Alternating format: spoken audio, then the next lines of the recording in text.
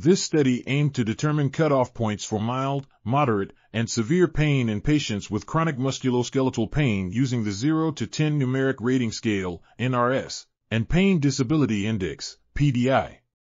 The results showed that NRS scores of less than or equal to 5 correspond to mild pain, scores of 6 to 7 to moderate pain, and scores greater than or equal to 8 to severe pain in terms of pain-related interference with functioning.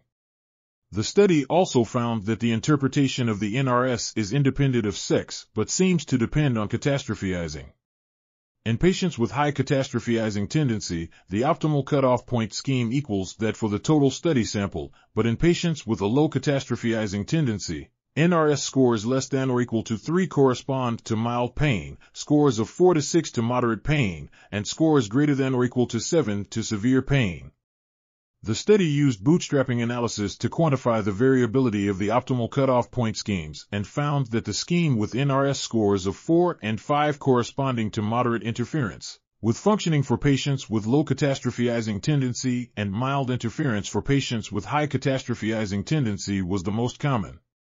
However, the study did not find the same optimal CP scheme in the subgroups with lower and higher catastrophizing tendency, which may be due to chance variability. This article was authored by N. M. Boonstra, Roy E. Stewart, Albère J. Koke, and others. We are RTCLTV, links in the description below.